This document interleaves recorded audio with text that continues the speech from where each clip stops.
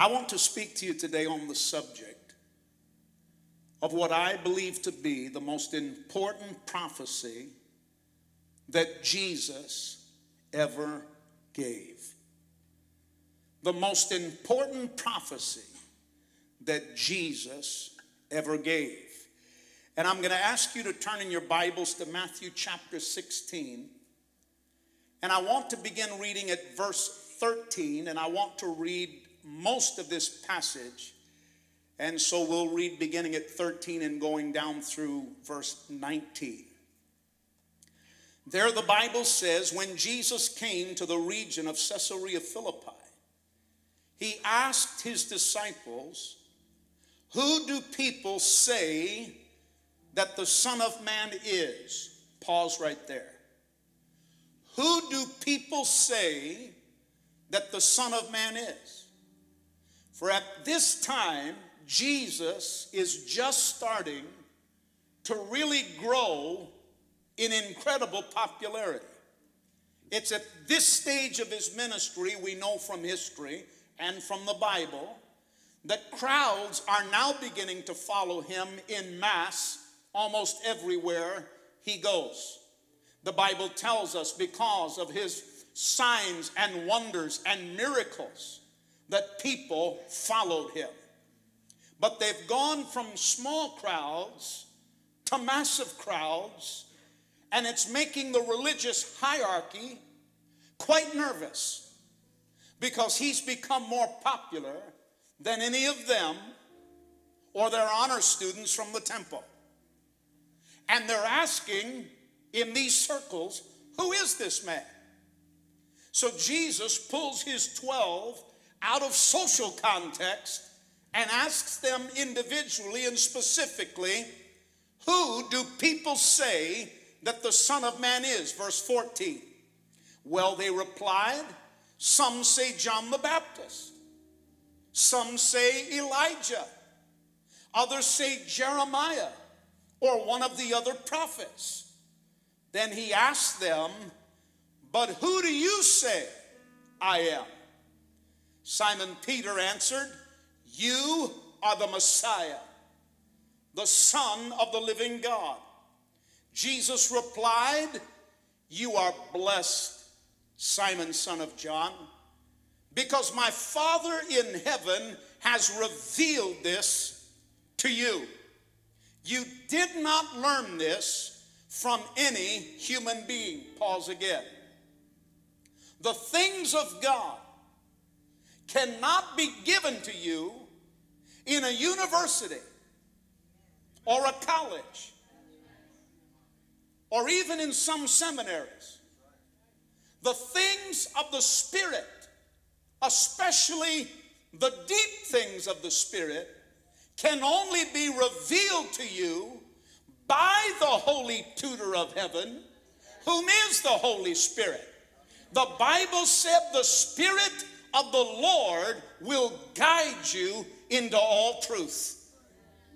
Some of you didn't do well in school. Some of you didn't do well in college. Some of you didn't have the qualifications to even get into a college. Some of you that are listening may not even have a high school diploma. But you may feel inferior intellectually, but you listen to this preacher on the Lord's Day.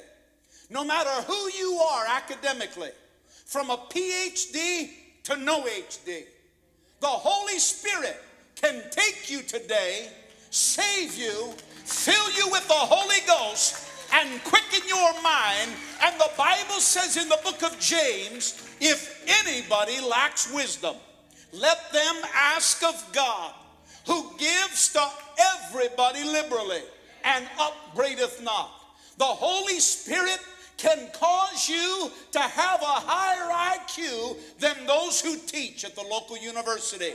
When you get saved, you become smarter because the Holy Spirit will be your teacher from the day of your salvation until the Lord calls you home. Lift a hand to heaven and say, Father, I receive it in the name of Jesus. You did not learn this from any human being. Now I say to you that you are Peter, which means rock, and upon this rock I will build my church, and all the powers of hell will not conquer it. And I will give you the keys. If you're taking notes, keys in the Bible, when spoken by Christ, always refers to spiritual authority. I will give you the keys of the kingdom of heaven. Whatever you forbid on earth will be forbidden in heaven, and whatever you permit on earth will be permitted in heaven. When God saves you, fills you with the Holy Spirit, and adopts you into his glorious family, he gives to you a spiritual authority that the world doesn't understand, the world doesn't have, and the world cannot take away. But every blood-washed child of Jesus Christ has an authority. You may not be walking in it yet, but faith cometh by hearing, and hearing by the word of God. Romans 10 and verse 17 tells us that. And the more you sit under anointed men and women of God who start in the Bible, stay in the Bible, and finish in the Bible, as the word of God gets implanted into your spirit, the authority of the Lord will begin to come out of you like breathing in and out. Hallelujah. Let's pray. Father, thank you for the reading of your word. Thank you that it's as anointed today as when you spoke it, when it was written. Now by the Holy Spirit, lead us and guide us in these moments. My prayer is that not one person within the sound of my voice will be left behind when Christ returns. Not one person will be lost in eternity. Not one person will stand before God and meet him as a God of wrath and judgment. But they may come to know you through personal choice as their heavenly Father. I bind every power of sin that would keep them in bondage. I loose every captive and set them free by that authority of Christ. And I pray that all within the sound of my voice and the preaching of the gospel would feel the drawing and the liberty to say yes to Jesus. When I give the invitation in the moments to come, give them the faith and the courage and the humility to do what they ought to do. For it's in the mighty name of Jesus we pray. And all God's people said, amen. One of the things that I have seen like never before in my 42 plus years of ministry, I've preached the gospel and held crusades in over 56 countries of the world, most of them third world. But I've seen a growing discouragement, fear, anxiety, despondency, and not just in the secular world, but sadly, many in the church. I've read the reports recently of surveys of how many preachers have quit the ministry in the last year, and it's an unprecedented number in comparison to recent numbers. People are afraid. People are trying to live every day as if everything's going to get back to normal, but down deep in their heart, many are anxious because they don't know what the future holds. And especially in recent months in our own nation, people are beginning to wonder, when is it going to stop? How bad are things going to be?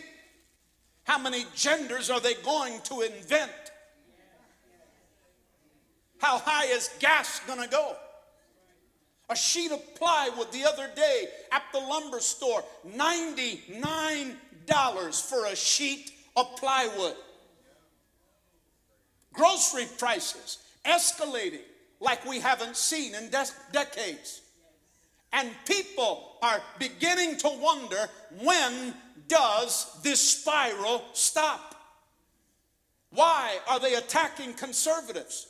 Why are they attacking Christians? Why are they inventing laws, trying to call people who believe in the Bible extremists? Why are the heads of social media trying to wash out every voice except liberal voices? Why are they trying to silence the First Amendment? Why are they threatening to come to my home and violate the Second Amendment? And people have legitimate questions. Well, I have something I want to bring to your attention today, in case you're one of those that has wrestled with despondency, either full-time or part-time. What you are watching in our nation, in Canada, and around the world is not a political battle. It is not a battle between Democrats and Republicans. It is not a battle between liberals and conservatives. It is not a battle of trying to decide what social end of the spectrum we need to stand upon. What you are watching is the fulfillment of final Bible prophecy, and it is a literal war between heaven and hell. It is a literal tug of war between righteousness and unrighteousness, and the good news is righteousness always prevails. Hallelujah.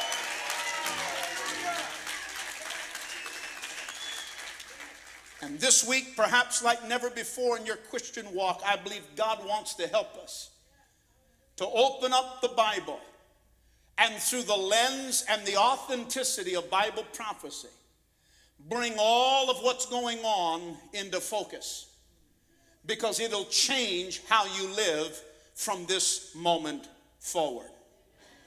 In the passage that I read to you out of Matthew chapter 16, and verses 13 through 19, we have what I would surely call a remarkable scene. Much debate around the ministry of Jesus, the growing crowds. Who is he? The identity of this man of Galilee being debated in the courts, being debated in the centers of the local communities around the wells. Jesus confronts his disciples as to who they feel like he is, but then Jesus gives to them what I believe is the greatest prophecy that Jesus ever spoke. Today is Pentecost Sunday, and probably in 99 out of 100 churches that have scheduled to focus on Pentecost Sunday, most of them are going to go to the book of Acts. But the book of Acts is not the infancy of the day of Pentecost. The day of Pentecost really did not begin in the book of Acts when you understand Bible prophecy. The book of Acts spoke about the fulfillment of a supernatural impartation of Holy Ghost power that would empower the church. And the church, though it had its spiritual birthday and inauguration in Acts chapter 2, it was prophesied in Matthew chapter 16, where Jesus said, I am going to build a church, and the gates of hell will not prevail against it. There had never been a church. There had never been anything like a church. The only comparison would be the veiled reference of the rituals of the temple, but certainly not a church. But Jesus, as a legitimate Jew, honoring and recognizing the law and the temple, spoke to these 12 apostles whom he had raised up as the foundation of the church, and they didn't even understand that at this time. And Jesus reveals to them through a word of prophecy, I'm about to build a church, and the gates of hell will never prevail against it. There's 3 questions about the church age that every child of God needs to know, for those of you who like to take notes and learn. 3 things about the church age every believer needs to know. Number 1 is, what is the church age? Number 2, when did the church age begin? And number 3, when did the church age end?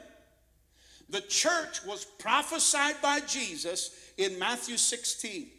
He taught about it and laid down the foundations of it in his ministry and teachings by example.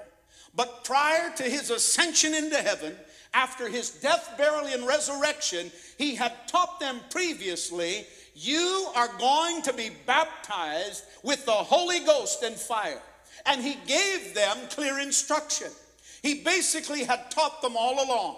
Don't preach, don't teach, don't start churches, don't do ministry, don't do anything until you've received the promise of the Father, which saith he, ye have heard of me, referring to the baptism in the Holy Spirit.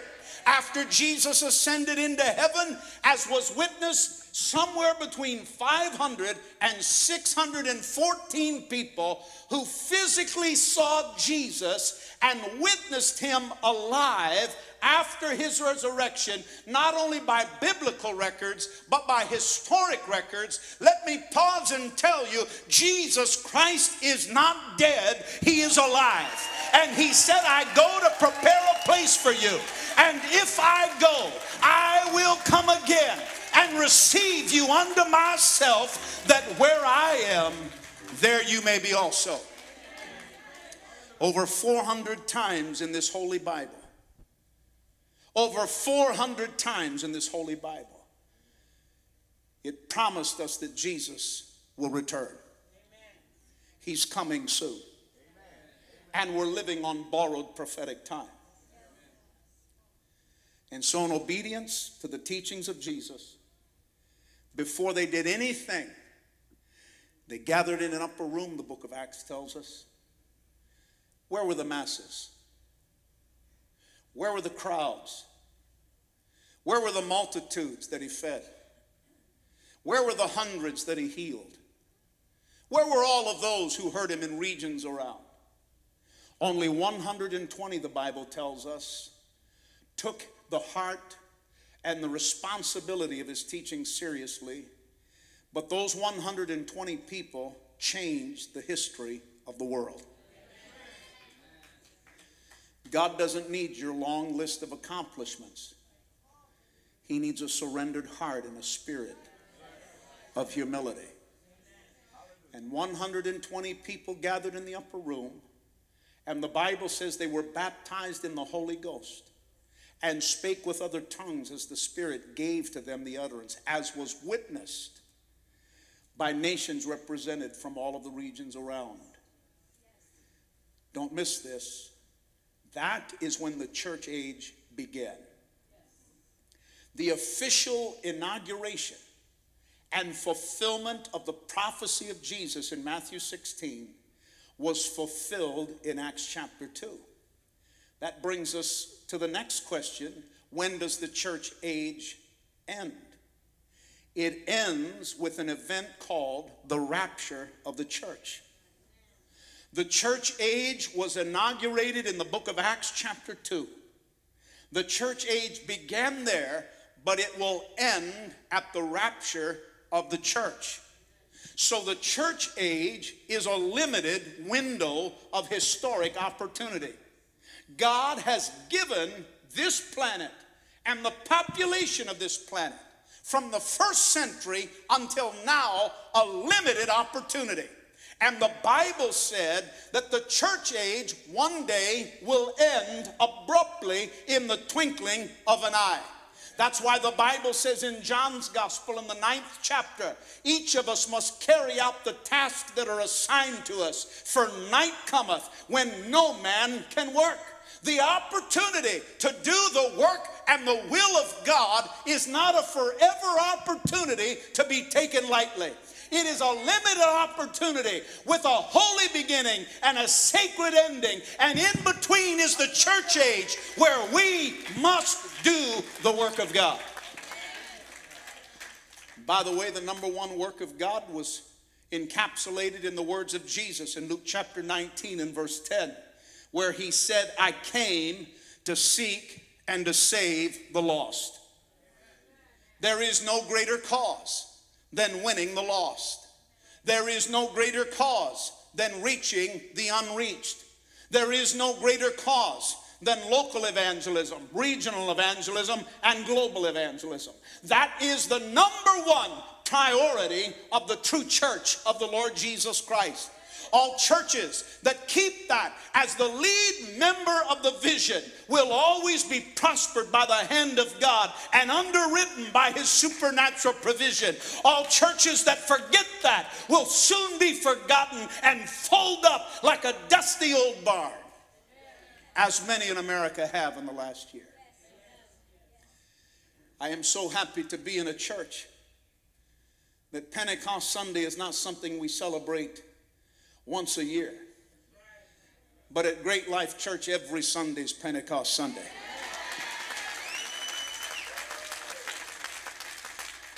Because listen, Pentecost, though many have tried to relegate it to a denominational title, Pentecost is not a denomination.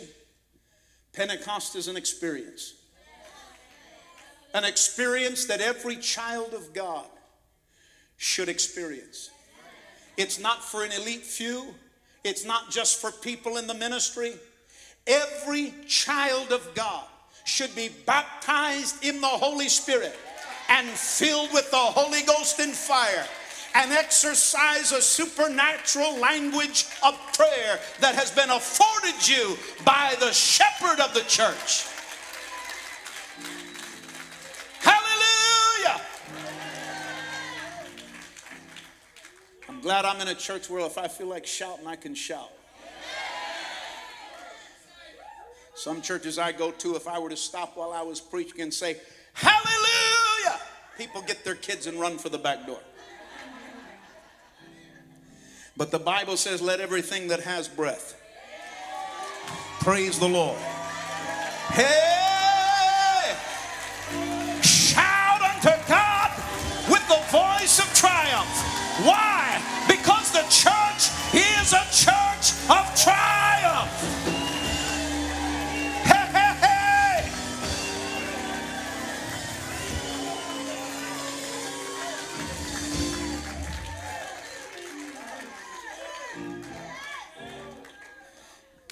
I don't mean to offend you. I love you. But not only is Jesus not dead, I'm not dead. Don't miss this.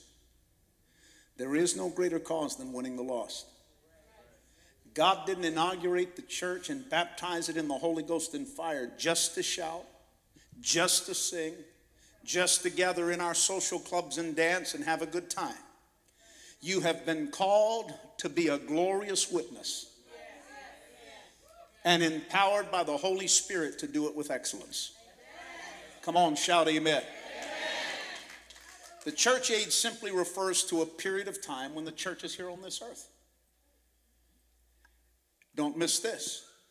The next major prophetic event is an event called the rapture of the church. I'll probably preach on that in some form or fashion while I'm here. But it is the next major prophetic event. What is vitally important about the rapture of the church and commonly mistaught and misunderstood is the rapture is a signless event. There are no prophecies in the Bible that specifically address the timing of the rapture. In an hour in which you think not, the Son of Man cometh. The closest we can get is in Matthew 24, one of the great kingdom chapters of the Bible, where Jesus is preaching about end time events. Many people quote Matthew 24 and verse 36. There the Bible says, no man knows the day nor the hour that the Son of Man cometh, no, not the angels in heaven, but my Father only. Speaking of the rapture. No man knows. It's a signless event. But some people take that to an extreme. They pull verse 36 out of Matthew chapter 24, but you have to read and study and interpret the Bible in full context. In other words, to understand the verse in Matthew 24 and verse 36, you really need to read the entire book of Matthew. And the reason why there's so much bad teaching, false doctrine, and ignorance in the church is people pull one verse out of the Bible and use it as a support text to back up what they want to say for the next 45 minutes. And that's about the only Bible that you get. And the rest of it's what God showed him in a dream, what God told me in a vision, what I feel in my heart, what God revealed to me in a word of prophecy, what I prophesied over this church, what I prophesied over that church. Anybody whose personal interpretation overshadows the integrity of the Bible needs to be someone you watch with caution. Start in the Bible, stay in the Bible, finish in the Bible. And a lot of ministries since COVID have got themselves in hot water because they walked away from having the Bible as the guardrails of constraint upon their communication and spent too much time talking about presidents and politics and things in America. The Bible is not about America. The Bible is not about our president. The Bible is about Jesus Christ and the soon coming King of Kings and Lord of Lords.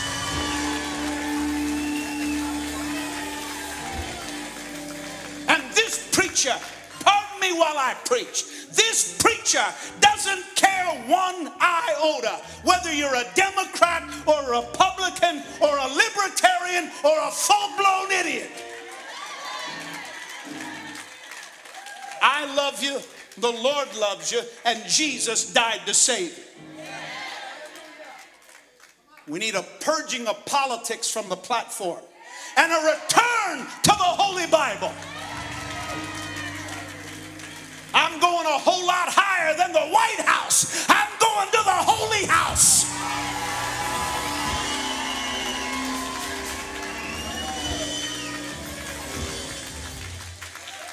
And only God can make America great again.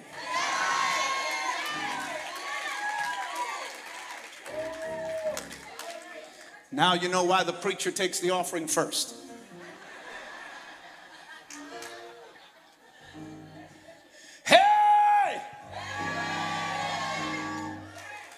I'm on a divine assignment, and if you're the church, so are you. It is so much higher than political debate. It is so much higher than social debate. It is so much higher than the color of your skin. As long as I'm making people mad, let me make everybody in Florida mad. If you have to put a color or a title in front of Lives Matter, you're the racist.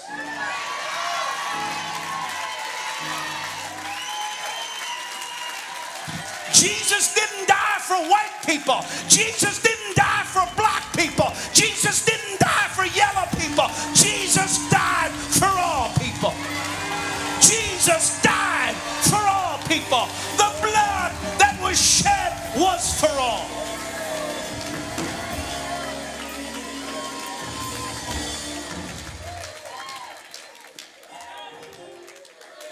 And we got all these spineless preachers, gutless wonders, having little talk shows on social media, tiptoeing around issues, afraid to scare anybody or offend anybody. Give us men of God who have backbones like steel, who love people enough and fear nothing but God. One day I'm going to have to stand before Almighty God. And Bible prophecy tells me that all preachers of the gospel will stand before God with double judgment. Double judgment. All you that aren't called into ministry, that are on social media claiming to be an apostle, prophet, evangelist. You're no qualified for ministry than brain surgery. The minute you start calling yourself a minister, you're going to stand before God for double judgment. And the first thing you may face in double judgment is, why did you lay your hands on a holy calling that I never called you to?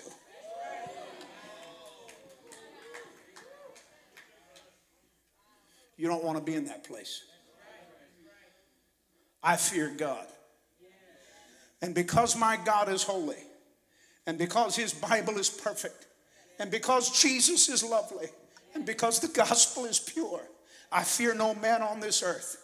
I feel no repercussion on this earth. I fear no agenda on this earth. I just love you to tell you that the blood that Jesus shed was red, and the red blood was for everybody. Red, white, blue, yellow, it doesn't matter. Everybody's somebody to Jesus.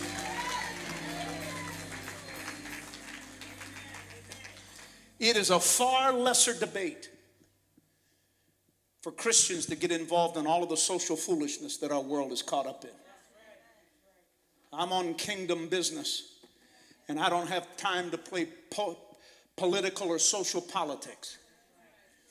I'm going to win men and women and boys and girls to Jesus, and I'm going to open this Holy Bible and preach it as God said it. If that's all right at Great Life Church, give the Lord a hand of praise. I close with this. The geography of the prophecy of Jesus is almost or equally important to the content of the prophecy. The geography. Where Jesus prophesied is almost equally important to what he prophesied, because the Holy Spirit gave us the GPS location in the scripture. And all Bible is given to us by the Holy Ghost. And it's specifically pointed out in the region of Caesarea Philippi. As students of the Bible, we know, or if you don't know, you will know, there was something generationally unique about the location where Jesus said this. For outside the actual town in that region of Caesarea Philippi where Jesus took the disciples was a very notable, feared location of superstition. There was a very well-known rock hill, still is. I've been there. Outside of Caesarea Philippi, at the very base of that rock hill is a dark, cavernous opening. And for generations, people had taught that that cave was the literal entrance into Hades. For generations, it was the feared, cursed location. They spread it from family to family, from generation to generation. This is where Satan and all demon spirits, they go in and out of Hades from this dark, frightful, cavernous opening. That's why it's translated in a modern English Bible, gates of hell. Because in the original language of that hour, Jesus referred to that location by its colloquialism. And theologians tell us that when Jesus spoke these words and prophesied the church, that he took the disciples there on purpose. Because there is no doubt that they, as little boys, had sat with their father and uncles and grandfathers around campfires, and just like we have stories of mysteries and ghosts and Bigfoot and Sasquatch and bumps in the night that we have shared with our children and grandchildren, the disciples had sat around campfires hearing about the gates of hell, where Satan and demons all go in and out. That's why nobody went anywhere near it. It was desolate, it was feared, it was ground believed to be cursed. Nobody went there. So the day that Jesus took the 12, his disciples were not on a picnic with Jesus on a day trip. He took them, what many theologians believe, to the very entrance to the cave. And it was at the cave that Jesus, and you must imagine the 12 disciples must have had hair bristling on the back of their neck the closer that they got, because nobody had ever been there that they knew. They must have wondered at some point, because they knew where it was, they must have wondered, where is he going? Why is he taking us there? I believe there's an answer to that question, because Jesus never does anything in your life accidentally. That's why he said, he that has ears, let him hear what the Spirit has to say. If you're a born-again believer, you need to listen every day to the voice of God. You need to pay attention to what God is directing and asking of you. Because Jesus was about to prophesy their future. Because the 12 disciples were the foundation of the church. They were the 12 stones. 12 is a very important number of fullness in the Bible. 12 tribes of Israel. 12 stones, 12 apostles, and so on. Very significant number in God's eyes. But there he took the 12 who were the foundation stones of the church. Before he could give them their future, they had to address their fear. You will never receive your future until you expel your fears. For faith is the work of God and not fear. God hath not given us the spirit of fear. Spirit of fear in the Bible is literal. The word spirit is the same Greek word used throughout, translated most times as demons. God has not given us the demonic spirit of fear. Fear is a demonic power. And God hasn't given you fear. He has given you his word, and out of his word he builds faith. Romans 10:17, faith cometh by hearing, and hearing by the word of God. That's why you're not wasting your time right now listening to the Bible being taught, preached, and explained. Every time your pastor opens up the Holy Bible, every time I, as your guest, open up the Holy Bible, by the Holy Ghost and the anointing of the integrity of this book, there is something in the unseen world that's going out and being planted in mind, body, and spirit. There's even healing in the house today simply by the preaching of the word. For he sent his word and healed them and delivered them from all their destructions and diseases. So before they could enter into the prophecy of the future of the church, they had to expel the generational fears of family and influence and start with a pure slate. Don't miss it. Don't miss it. The church age began when? Acts chapter 2, the official inauguration, the fulfillment of the prophecy in Matthew 16. When does the church age end?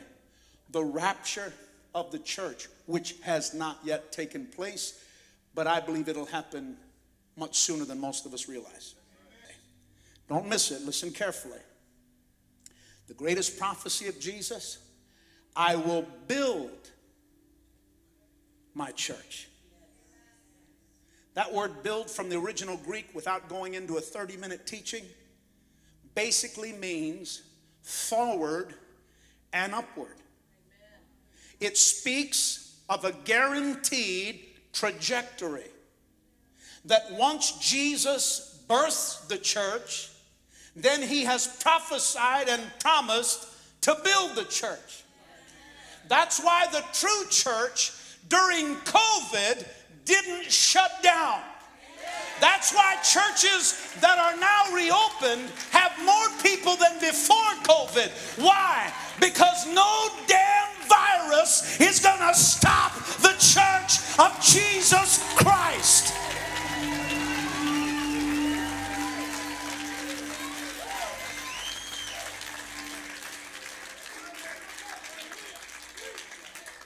I had a church that had been in supporting Lost Lamb for years. Wrote me a 2-page letter. We can no longer support your ministry because we heard you call COVID a damn virus. We have it on tape. I said, well, if you'd like multiple copies, I'd be happy to have the office send it to you. In case you didn't realize it, damn is a biblical word that refers to anything cursed by God. And the last time I checked, sickness is cursed by God.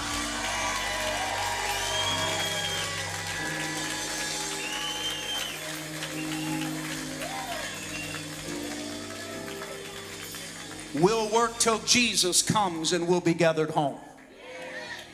That's what the old Pentecostals used to sing. We'll work till Jesus comes. Why? Because they believe what I'm preaching. Jesus is not done. He's still building his church. And COVID has drawn a line in the sand to reveal to us the religiosity of dead churches that are no church, and showed to us the true church and the true men of God.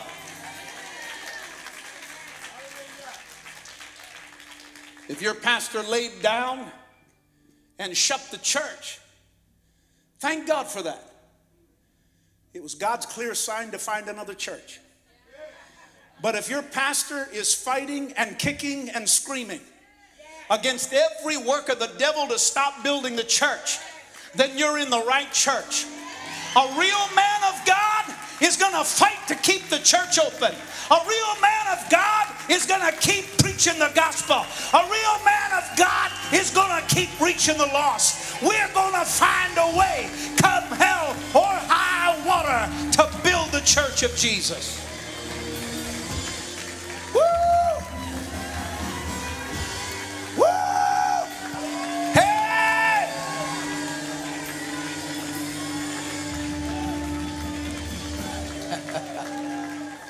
Sit down, sit down, sit down. I haven't been here in 2 years. I forgot you people to make a man preach his full self to death. I hadn't seen the clock since 12:23, and now I just saw it while y'all were shouting. Let me finish up and give you one gold nugget. Let me give you a solid gold nugget. How does this apply to you leaving church today as a born-again believer? The church is not a facility. The church is not a denomination. The church is not a piece of real estate. Although I'll pause long enough to say that I disagree with all of those preachers who you've through the years heard say, this is just a building. We are the true church of Jesus Christ. Well, I know what they mean, but they're wrong. We are the true church of the Lord Jesus Christ. Where they're wrong is this is not just a building. This is not just a piece of real estate in Florida. Because it was bought to be a church. Because it was built to be a church. Because it is functional as a church. It is then set apart and sanctified as holy ground. And when I hear preachers say it's just another commercial piece of real estate, I know they don't understand their Bible. Because the last time I checked, Paul sent out pieces of cloth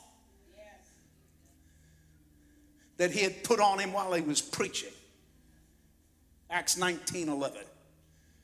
And when people needed supernatural miracles to be healed and Paul couldn't use the internet or social media, he did worldwide evangelism by tearing his cloth in pieces and said, send this out to the sick.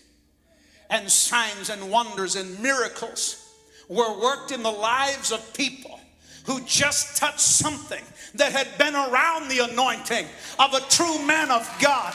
I'm not being arrogant when I say this. I believe there's a presence of God that saturates the building, saturates the chairs, saturates the carpet, saturates the parking lot.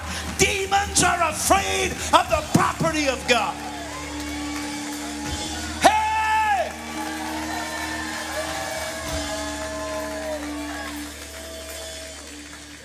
And if you've repented of sin and received Jesus Christ, then you're a part of the true church. And because you're a part of the true church, then your trajectory, once you've turned from sin and turned to Christ, is guaranteed. What's the church age? Where did it begin? Acts chapter 2. Where does it end? The rapture of the church. We are in the church age now.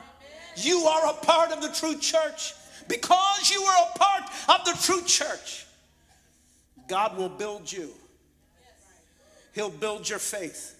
He'll build your health. He'll build your family. He'll build your business.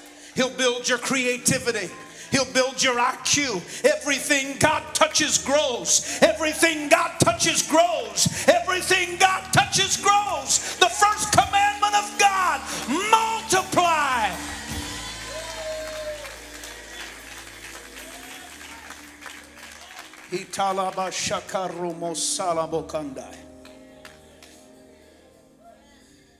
If you'll live a holy life, if you'll live in a way that your behavior is in agreement with the holy teachings of Jesus, from now until the rapture, everything you touch will grow. Because he said, I give to you the keys to the kingdom.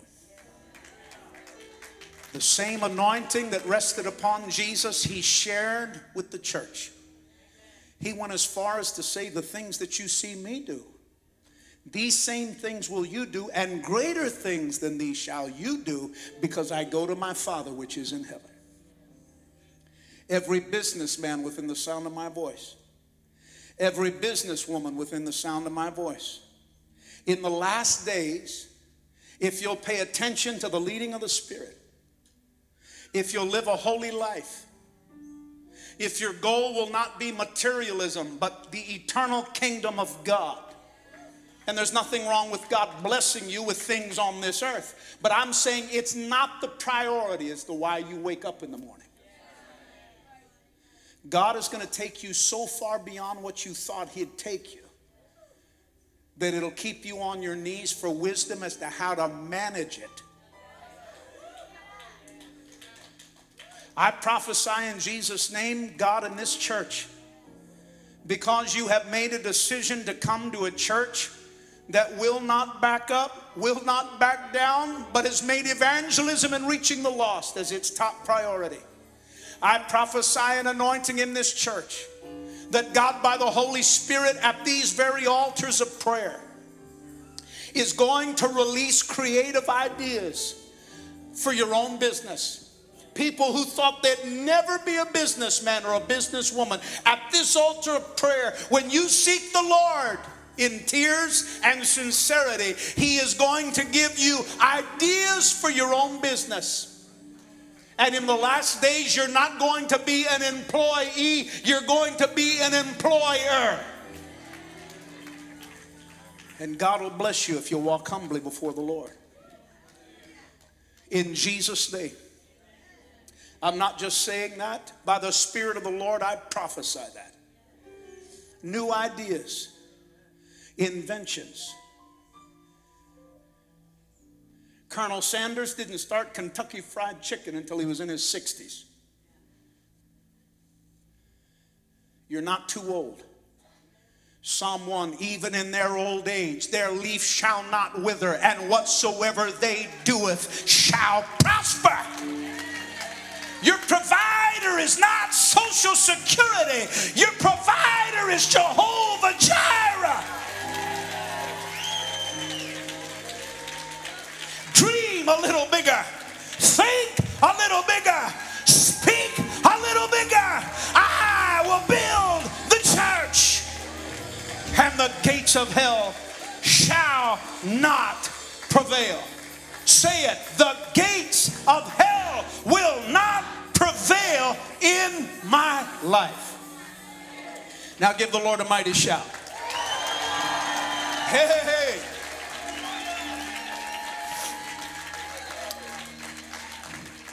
Stand to your feet with me, please. Thank you so much for your patience this morning. I never apologize for preaching the Word of God. But in a day and age in which people prefer sermonettes for Christianettes, who've got to get home to their dinette sets and smoke their cigarettes and watch their TV sets, I appreciate a church where people love the B-I-B-L-E. May it be said in a way that pleased the Lord. He started in the Bible. He stayed in the Bible. He finished in the Bible. Now heads bowed. Lord, as you see fit, if the words preached with the gospel of Jesus Christ. And I ask you now by the Holy Spirit to answer the prayer I begin with. Convict of sin and call people to Jesus Christ. Not by the pleading of men, not by the coercion of men, but by the gentle tug of the Holy Spirit. Speak into the ear clearly and tell that person listening to me, today is your day to walk away from the curse of sin and be joined to the blessing of God. Today is your day to turn your back on sin and turn your heart to Jesus. By the Holy Spirit, I ask you, bypass all my feeble efforts. Bypass all of my shortcomings. Bypass all of my inabilities. And have mercy upon those who need you. Speak to the backslidden. Speak to those who claim to be Christians, but only live it part-time. Speak to those who have allowed the carnality of the world,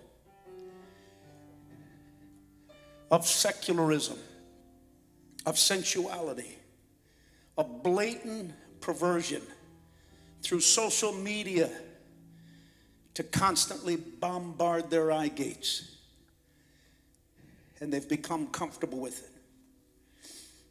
And they have it like dessert every day. And if Jesus were to come, they'd be left behind. They're not living in victory over sin, but sin is living in victory over them. Have mercy. Call them to an altar of repentance today. In Jesus' name. Let me ask you what I believe is life's most important question. Where you spend eternity depends upon your answer to this question, so listen carefully. Can you clearly remember a time in your life when you got down on your knees in prayer, repented of your sins, and invited Jesus Christ to be Lord and Savior of your life? The Bible tells us in John chapter 3 and verse 3, unless you are born again, you can never see the kingdom of God. God's word says all have sinned. All fall short of God's glorious standard. No matter how good a life we try to live, we still fall miserably short of being a good person. We all fall short of God's desire for us to be holy. In his very first message, Jesus said, unless you repent, you will also perish. That word perish means that we will face the judgment of God for our sins when we die. The word repent means to turn your back on sin and turn your heart towards God. It's like a U-turn. You have been walking in your own direction, led by your own desires and will, but now you are willing to turn to God and follow His will and His desires. Becoming a true Christian is not merely believing some doctrine or going to church on Sunday. Becoming a Christian is a personal and deliberate decision that you alone can make. Jesus said in Revelation chapter 3, behold, I stand at the door of your life and knock. If anyone hears my voice and opens the door, I will come in. You see, Christ is a gentleman. He will never knock the door down and force his way into your life. He knocks gently and waits for you to say, come in or stay out. What are you going to say today? Why don't you make that decision with me right now in prayer? Prayer is simply talking to God from a sincere heart. Jesus has promised that he will not turn away anyone who comes to him in faith. So let's do that together. Will you pray this prayer with me out loud and without shame? Dear God, today I humble my heart before you in prayer. In childlike faith, I repent of my sins and trust in your mercy and forgiveness. The Bible says that if I confess that Jesus is Lord and believe in my heart that you raised him from the dead, that I would be saved. So today I confess that Jesus is Lord, and in my heart I believe that He is risen. Come into my life, Lord Jesus, and give me the strength to live for You. Thank You for Your love for me. Now, according to Your word, today I am saved. In Jesus' name I pray. Amen.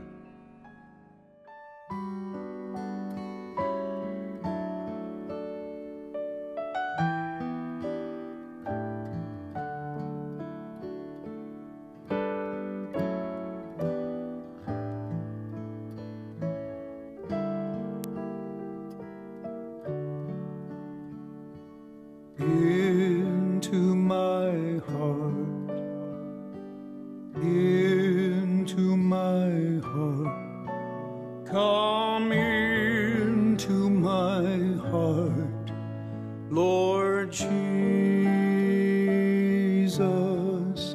come in today, come in to stay. Come into my heart, Lord Jesus. Come in today, come in to stay.